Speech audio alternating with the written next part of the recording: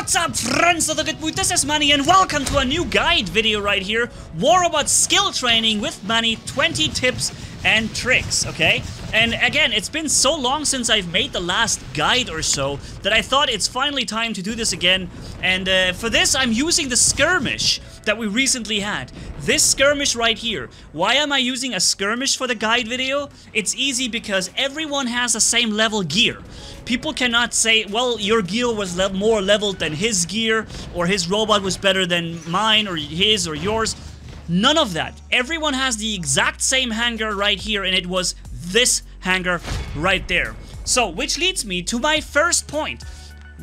Number one, know your robots. Know their strength, know their weakness. Knowing that the Cerberus is one of the strongest one-on-one robots in this lineup makes me want to start with the Cerberus. Most people don't get along with the Cerberus so well because it is fragile, it gets killed easily, but that thing is very powerful in one-on-ones. So I decide to go with the Cerberus, but of course you also need to know all your other robots too. You need to know the abilities, the timers. You need to know the strength and weakness, when you have resistance, when you don't. You also need to consider maps for your hangar. If your hangar is a certain kind of layout, it might be that you're better off trying a certain game mode, because Team Deathmatch, for example, a game mode where you have more long-based distances, where you can isolate players a little bit easier, and you have the full 10 minutes of time often to play all the robots. So you get to play more. Beacon Rush, sometimes after 2 robots, it's over, and you really need fast, strong brawlers for it, you know? So knowing your robots, knowing the strength and weakness of them, and also, and that's the thing, knowing where they have to be, you know, used, in what setting, that allows you to really maximize the potential. If you drop the wrong robot at the wrong position, at the wrong, you know, against the wrong type of enemies, you might just end up dying and you couldn't do a thing, right? So, second thing, and yes, this is gonna become a little longer video. Second thing is map awareness. I'm hoping you guys are okay with me stopping from time to time, giving you tips and tricks, my thoughts, because this is a guide video, and I want to make you guys out there the strongest players on the battlefield. But first, ladies and gentlemen, have you already seen on the other channel called Paramotor Manni, where I fly this thing right here, how I did a crazy maneuver with a friend, where our both wings touched themselves at the wingtip? That's what I call the bro fist. It's quite a bit of a dangerous maneuver, and if you find yourself slightly interested in this, then check out the video in the upper right corner, ladies and gentlemen, and give this thing a try, and maybe follow the channel if you like the content, and thanks for your attention. Map awareness is extremely important. You need to observe, you need to scout where the enemies are. I'm going back for a second. And you need to, and by doing this, you know what robots they have. You probably know what abilities they have and how you counter them. And you know where you can fight without getting outnumbered, because the next part, number 3, is know your ability timers, and then we have don't get outnumbered, okay? Knowing ability timers, for example, here means that I retreat now, because this guy's weapons are suppressed, but only for 5 seconds. After those 5 seconds, he does much more damage to me. So I move away, and exactly at the time I know his weapons start to deal the full damage again. And then coming out with another ability charge, suppressing the guy again, and getting him really good. And then part number 4, don't get outnumbered. This is a mistake I did right here. I did not see this guy coming in. So my map awareness, although really well, I missed this. This guy kind of got into my blind spot for a second. And I was a little bit surprised that he came out of the corner in the moment he did. And so I got some additional damage. Damage that I could have avoided if I hadn't just been getting outnumbered. Generally, never be outnumbered by your enemy. Whenever you can, make it so, draw them into a one-on-one. Bait their abilities and try and get them when they are most vulnerable in a one-on-one, okay? And only with the strongest meta bots you can go into 2-on-1s, maybe 3-on-1s with a Ravana or something like this. But usually, if you try to maximize the best out of your abilities and play the cards you have been given the best, try not to get into 2-on-1s. 5. Assume every enemy is dangerous. Assume they're all max level, they are very skilled players, because this way, you'd rather be surprised the other way around. Don't let them surprise you with how good or how strong they are, because that means you have approached the situation wrong, you've already judged them in weaker than they are, and you're probably being surprised and outplayed, right? Assume the worst, assume they're the strongest and max level, and assume they know exactly what's going on, and rather let yourself be surprised that they are not that strong, because that one you can handle. Number 6, corner shooting is free damage. Free damage is always good. Whether you run a Nemesis and you run out and fire a couple of rockets at a robot behind your invincible shield, or whether it is to corner shoot, free damage is always good. Try to use free damage whenever you can, and corner shoot at the enemy whenever you can. He is a much stronger brawler, but I'm killing him no problem because I do free damage to him. And yeah, that is really, really important. Corner shooting. But there's one occasion where you cannot corner shoot. The occasion where you cannot corner shoot is when the enemy has splash damage. So, for example, flamethrowers or freezing rockets or rockets of any kind. There, don't corner shoot because he's gonna be able to hit you. 7, provoke enemy abilities whenever you can, okay? I was trying to do this here. I was trying to bait him into his ability use because he's locked down, and if his ability was used, I could just walk around the corner and his ability is not useless. Unfortunately, he was a good player and he knew that I'm trying to bait his ability and he didn't do it, right? Now, tip number 8, shields can block some abilities. For example, this robot we're using right now, the Cerberus, with the right weapon shoulder shot, it can lock you down and suppress you. It also adds corrosion damage, but that's so marginal that doesn't matter. It locks and suppresses you. But against another Cerberus, against Aegis shields for example, it doesn't go through. However, the blue shields will let the ability through. Okay, so knowing the shields and what shields block which attacks allows you to do what I do right here. Look, he's full. I'm almost killed. I already lost my heavy weapon. I'm really in a bad spot right now. But I know I have to drain his shield first and then hit him with the ability, because that's when I hit him hard and when he's vulnerable. So his shield is down and then I hit him with the charge. He's suppressed, he's locked, and despite my low HP, I almost get to kill the whole dude. If I had my heavy weapon in the middle, I would have killed him. The only reason I didn't is I was way too low. Tip number 9, knowing counters. I had a lot of different options to choose now to spawn with. The worst one would have been the Behemoth, because the Behemoth is not going to catch the Nemesis. The Nemesis is faster, the Nemesis has the invincibility shield and is gonna out-brawl me. But the Invader is a really good counter because I can jump onto the Nemesis. So he cannot evade me, he cannot dodge me or run away from me. I can jump and catch him no matter what. Something I don't have to do with Nemesis or Fenrir because they're both slower or the same speed as the other guy, right? And therefore it's hard to catch him. Not with the Invader, so I choose the hard counter. That's what we call this in the game. We call it the hard counter to choose the type of robot next that has the easiest time with your enemy. Why would you give him any freebies, right? And then jumping into his shield right here. This is something not even I pull this off all the time. I mean, this is something I always try, but it usually doesn't always work that well to try and jump into the enemy's shield. But this is what I meant. I can jump on him and he has no way to escape me. The only thing he has is the shield, but since I managed to jump into his shield, not even his shield is going to protect him here. Okay? So, what was that? Tip number 8, 9? You see, it's gonna be a longer video. We're gonna have a lot of tips and tricks, and I'm hoping, although I expect many of you guys, some of that you probably know, Champions League player probably know most of what I'm talking about right here, but I'm pretty sure there's a lot of you guys out there who can learn something from this. And that is my goal here. And if you like the content, ladies and gentlemen, and you want to stay tuned on more, and also giveaways, subscribe to the channel if you haven't done that yet, and ring that notification bell like you see on screen here. This video was a lot of work, but I hope it pays off and you guys enjoy that one here. So, I've made a mistake here. I jumped here. I shouldn't have done that. I should have stayed away from him and had my full ability ready, but he is playing totally wrong. This is an example of someone not knowing how to play the Fenrir, right? Because probably he never played a Fenrir before, and he's in his first ever Fenrir now on the Skirmish game mode. And he doesn't know that he has no resistance when he has the center weapon not active. So his shield is disabled because I shot it down. He only uses 2 out of 3 weapons, and his resistance, the most important part, is offline. He only gets his resistance when he activates the center weapon on the Fenrir.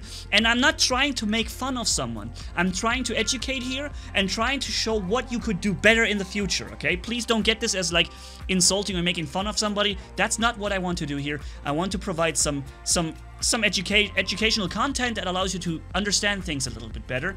And the Fenrir needs to activate his abilities. And what I wait for here, I'm waiting for him to do that because he has lock-on. That is another tip I could have built in, I forgot this.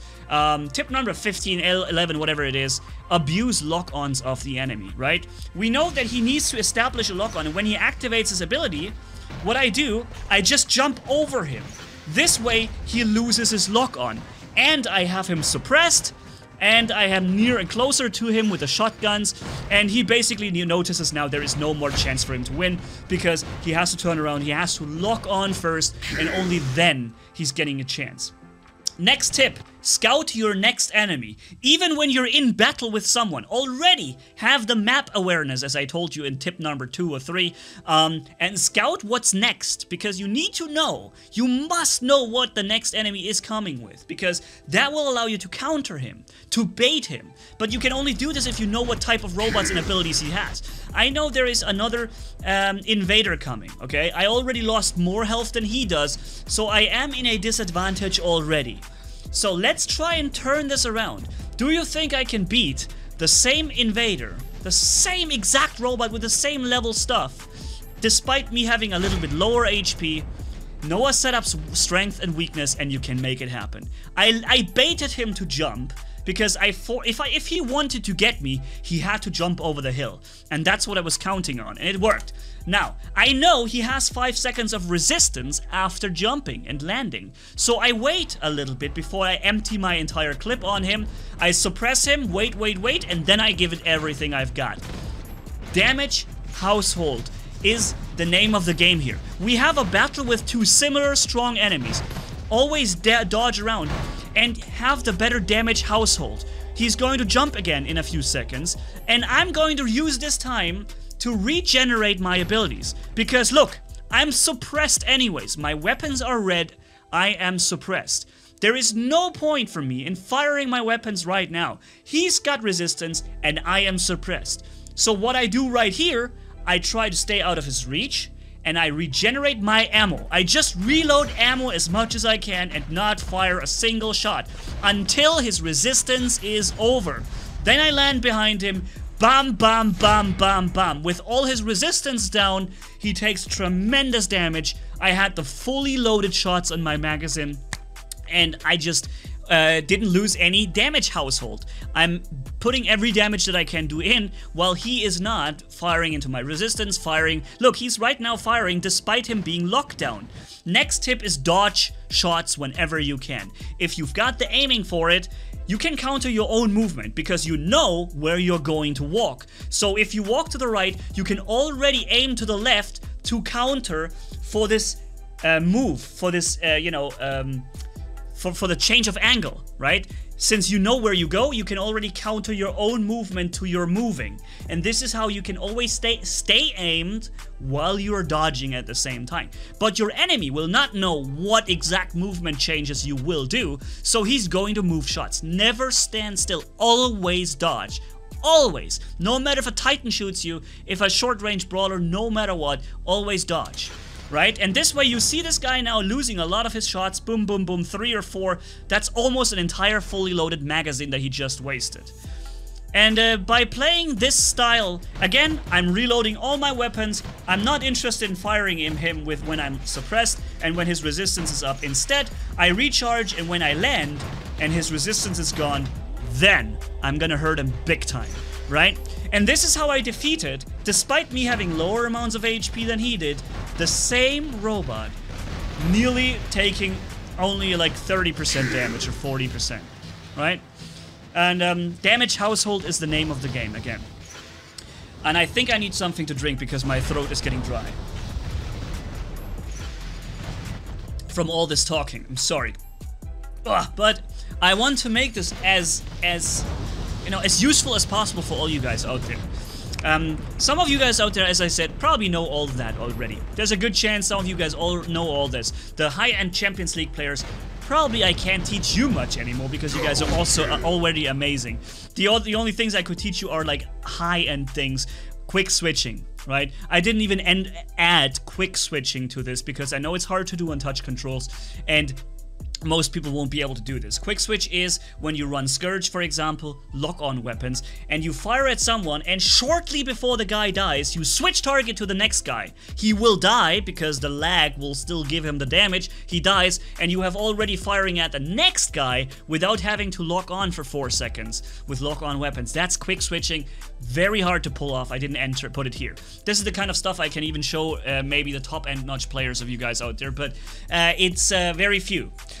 Here, I guess most of you, even most of the good players would probably jump on the Nemesis. Judge yourself, ladies and gentlemen. Save abilities for the right time. When would you jump on this Nemesis? Let me show you what I do. He already had his ability. He already hit me with everything he's got, except the Scourge. Why would I suppress him now? Right? I can hit him with the shotguns nearly perfectly. I'm waiting for his next shield. That's when I hit him. That's when I'm going to suppress him, because his entire ability use is completely worthless now. And he also lost the lock-on because I jumped next and over to him. So again, all the previous tips are included in this. Making him lose his lock-on, you know, trying to dodge him and all this, and then saving the abilities for the right time. Most people would have probably immediately jumped, and then a few seconds later he would have hit you all the way with his rocket ability. And I saved the ability for the time when his next rocket ability came because I already missed the first one. Another tip 14. Let teammates help you. I have a Behemoth and a Fenrir tank over there.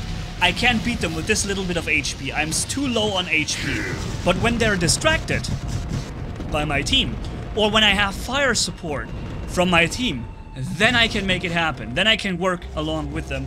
And outnumbering the enemy is always useful because both your teammates and you are going to take less damage while the enemy is going to take more. That makes kind of a 4-to-1 difference. Even just 2-on-1ing someone is like a 4-to-1 difference or so, because double HP, double firepower versus half HP and half firepower. It's immense how this stacks up to each other. So, we won easily 2.8 million damage with the same hangar that everybody else had, right? This is important to mention here. And that's why I decided to go with the Skirmish. Short ability cooldown versus long ability cooldown. I mean, this is something that I probably don't really have to make a tip for, or a tips and tricks here. But you guys get what I mean, right? My ability cooldown on the Nemesis is much shorter than the one of the jumping spider bot. So I abuse this as much as I can, bringing in that shield as often as I can and just dealing damage whenever possible and trying to use that shield for free damage. Again, free damage is something you should always go for no matter what. Here I could have used the shield, but here comes the reminder, bait abilities. And I can't bait his ability if I use my shield here and fire at him. Then he will jump on me and hit me hard afterwards. I want to bait him to jump over the power plant and then let me have time to walk away from it and bring up my shield in return. So, that's what I'm trying to make him happen, to jump over the power plant, and it works perfectly. It's like it works all the time. Maybe I should have become a psychologist. What is the word for this? Yeah, a shrink. Maybe that's what I should have become, because I can read people's minds so well. Reminder, seek teammates, okay? I am fighting something that is way out of my league right now.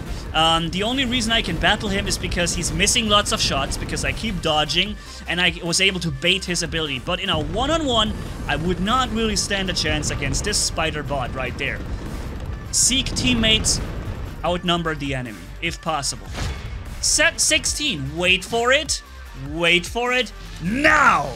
That's especially very useful with robots' abilities like the Pantheon shields, because the Pantheon shields make your built-in weapons stronger when they block damage. But people know this by now, so they will no longer fire at you when you have the absorber shield running, right? So activate that shield in the last possible split second. Maybe you already take 1 rocket damage, it doesn't matter. Just activate it to the last possible second and then bring it up. Because this way, you're gonna maximize that damage output of those built-in weapons to do double the damage than it would otherwise have done. And at the same time, you protect yourself with that shield for as long as humanly possible too, right? So, wait for it. Wait for it now. This is what I called this tip, or trick. I hope it's, I hope it makes any sense at all from the name. I have it from the Simpsons movie. So here we go. Having a Fenrir coming in. I'm draining his shield, I'm waiting for it, and I'm running all the damage I can into him. And he didn't even have his ability ready because he wants to rush me, so he drops his ability. Now he activates his ability, his resistance is back up, but so is my free damage shield. And you see how much damage this guy is taking. Holy moly. Again, he is normally more powerful than I am because it is a much stronger brawler with lots of HP and resistance. But look how much damage I can freely do while I pull him back into my team and get him killed. Boom. I should not have been able to kill him, but I was able to. Next tip, reload. Always fire empty your weapon. Why am I not showing this? I know it's gonna come. Maybe it's coming next. Reload. Whenever you can, approach the enemy with a fully loaded charge. Because no matter if it's an Avenger or Scourge or Tyrants, you don't want to end up in a situation where you start a fight and after a salvo you notice, oh no, I'm empty, right? Tip number 18, more free damage. Well, I guess this is not really a new tip. I guess I was kind of cheating with this one here. But you get the drift, right? As often as I can, walk out, use shield, fire free damage, no matter what. I'm not taking any damage in return, so whatever I can do. Also, when enemies are occupied by your team, come in, fire at them. Even if it's just for 2 or 3 seconds. It's worth it. It's free damage for you. And that means you get more silver at the end of the match. That means your team is more likely to win, which equals more silver. And it, you know, all this. Like, there's a lot of important things. And level 9, and tip number 19 might actually be one of the most important ones, ladies and gentlemen. Target priorities. This really is a high-end tips and trick. This is something that's not easily explainable because there are so many situations where you have to switch. For example, most vulnerable is always the first priority. Falcon with ability active. The Fangs Out ability on the Falcon means he doesn't have his resistance, means he's taking 3 times the damage. Focus him immediately. It's gonna be worth it for you and your team. Or the Leech without his ability. 90% less resistance. That's quite a good convincing factor to attack him right there. Those are the targets. Second priority, most dangerous. What is most dangerous? Even if all abilities are there, what enemy do you go for? What enemy do you try to provoke or bait his abilities? Ares, Ao-Chun, Leech. Those are the most easy to bait abilities and most dangerous enemies you can take on. Blitz robots are harder to bait because they get super fast when they activate their abilities, so baiting them without getting caught by them is extremely unlikely. But it can work. Just know that first, most vulnerable when resistance drop or abilities are gone, go for them. Second is most dangerous. Try and go for the things that are the most dangerous things. And third, is the most damage possible. Where is no resistance. Right now, I'm going for the one that I can hit best. Because the jumping invader, I will not hit him with my rockets. I can do more damage to the still standing Fenrir. So I chose to go with the Fenrir here with the rocket launchers. But overall, the more interesting target would have been the Spider, because the Spider doesn't have resistance, at least not now, and so long after his jump. So this is the more interesting target, generally, but the Fenrir was something I could hit, alright? And here we go with my again favorite robot and the strongest one that can make the best difference. And I will probably surprise you a little bit with how much difference this flaming Cerberus can do on this skirmish gameplay right here. We've already locked down, suppressed, and killed the Spider bot. Okay, now we're doing the same to the Nemesis, and he's getting killed because of the dot effect from the ability of the Cerberus. Firing, corner shooting, free damage, right? This shows basically what I do with the last part here. I'm showing and combining everything I've just shown you in one gameplay, all right? Trying to play team play, not exposing myself and letting myself get outnumbered. Trying to apply decent target priorities. For example, these things, the behemoths can do a lot of damage, but they're very easily killed. So it is a vulnerable but dangerous robot, and all the more reason to take it out real quick, right? And here we are attacking with two Cerberus at the same time. And I don't want to offer too much of a position to attack successfully. I rather bait the ability of the Nemesis in the back. Meanwhile, the Cerberus is doing a great job to the left. And then tip number 20, it's coming right here. Retreat. No, number 19, sorry. Retreat when you can. When you notice, oh my goodness, what the heck is going on? Two jumping invaders, two Nemesis are here, and we are only two guys. We have no chance here, and we're even going to get suppressed by the jumping invaders. There is no future in this encounter. The only option is to run. And don't be too proud for it. Run if this happens to you. Because now I can regroup with my team, and not only that, I will be able to help my team. I locked down the invader right there, which means he cannot jump away. He got the entire salvo of my flamethrower to the face and got completely hit by it. And the next invader, he wants to jump between all of us. He wants to suppress this entire team of ours and then hit hard with his team. But I locked him down, and that's why he can't do any of that, and he's getting killed by all four of us at the same time, right? No chance for him. No, not even an ability to deal any point of damage whatsoever. Not even getting through our shield. And all this was possible now because I went back and regrouped with my team. Here, another Cerberus. Lock him down. He's the most dangerous but most vulnerable target, so I focus him with my ability. And I stick with my team the whole time, right? Alright, so I'm skipping forward because for a long time the enemy has shifted the spawn now. They decided that it's enough. They have lost so hard on the other flank, so that they decided to spawn on the other side. Here, I was trying to bring down the shield before starting my lockdown shot. What I didn't see is that this other guy also had an Aegis shield up. So the other guy's Aegis shield blocked my suppression. That was very unfortunate, but it's gonna happen. Another thing I need to tell you guys, it's normal to get destroyed, okay? Don't feel like getting destroyed is something that only happens to those who are not playing well. That's not the case. You get destroyed. It's part of the game. And sometimes it's worth taking trades. Sometimes it's worth getting destroyed and doing a very certain thing to the enemy in return, okay? And so getting destroyed is nothing bad, and it is absolutely important to occupy people, to bring your hit points in and let them shoot you, so that, you know, you activate your overdrive module, or so that you take some strain off your friends next to you.